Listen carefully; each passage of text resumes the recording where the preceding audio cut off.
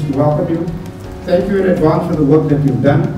And I think today is all about how you're going to get out of that comfort zone, how you're going to take Western Cape cricket and Western Province to the next level, and how you're going to make our players that you work with directly better players, better individuals, better South Africans, and that holistic development, that approach that you take in your work that you do, that you're going to make the difference, even if it's just that encouragement that you give a player.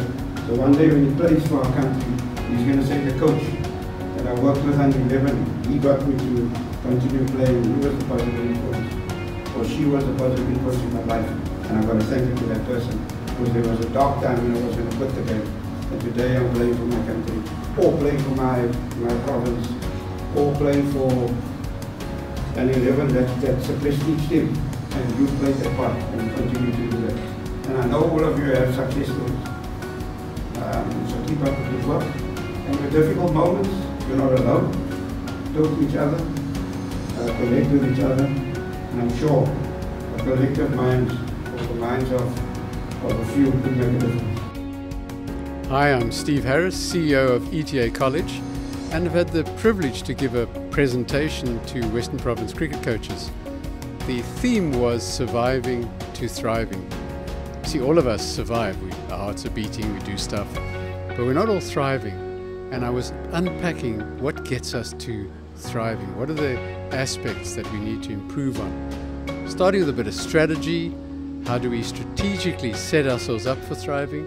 Our personal well-being, and most of all, our mental toughness. And the most work we need is on this enigma called mental toughness, which I might add at some quarters is denied that there is such a thing. Certainly, I don't believe that. I believe it's a huge component in our ability to improve and perform better.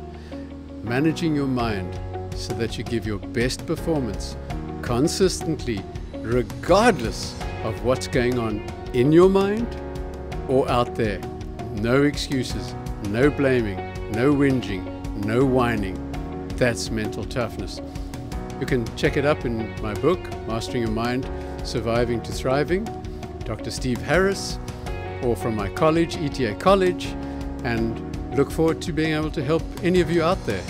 I find it, I'm passionate about it, and after a few moments I hope you will be too. Thank you.